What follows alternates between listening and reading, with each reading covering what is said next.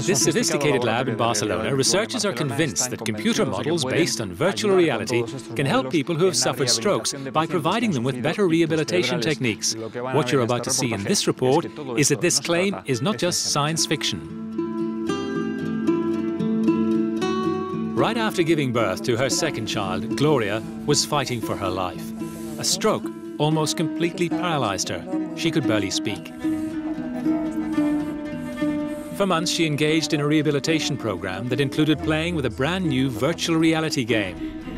An experimental rehabilitation approach for stroke patients is being tested at this hospital in Barcelona. Was this rehabilitation useful to you? Sí. Yes. It was really motivating because I learned new things. I was able to greatly improve the movement of my arms in a very subconscious, natural way.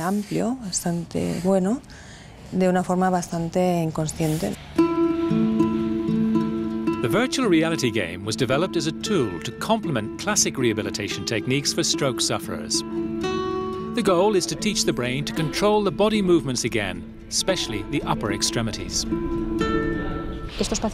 We think this technology can be really useful for patients who've finished hospital rehabilitation and are back home. They often think rehabilitation is over. Their brains don't use the sides that have been affected by the stroke. This tool has proven really effective in forcing the brain to really use the side that was damaged during the stroke. The game was developed at this university not far from the hospital. A team of computer scientists, psychologists and bioscientists from a European research project created the system from a basic starting point. Plasticity of the brain remains throughout life, so it can be used to achieve a functional reorganization of the brain areas affected by strokes. Our theory tells us that the brain is an active learning machine that continuously builds models of the world. Maybe we have to think about providing the brain with new forms of stimulation, new forms of goal-oriented training to make that brain believe it can perform certain tasks. And that's exactly what we do via virtual reality. The system optimizes the user's training by analyzing the patient's performances. And these virtual reality models can have further applications far beyond rehabilitation.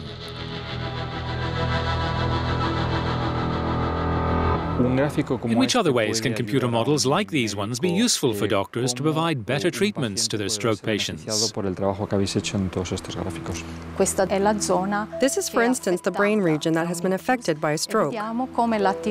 We can virtually assess how the brain activity in those affected regions are going to change. We can sort of visualize how the patient's motor and cognitive functions will be affected. And this can greatly help us to provide better diagnostics. Virtual reality can indeed help stroke patients in recovering the control of their upper extremities, researchers say. Now they aim at using the same tools to improve other brain functions that are often also affected by strokes. Alterations in language, swallowing problems, equilibrium disorders, neuropsychological problems, attentional disorders. We could also address these issues with tools like this.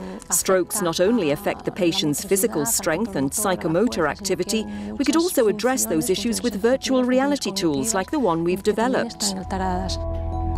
After successful validation tests, first units of the virtual reality tool are about to be installed in clinics all over Europe.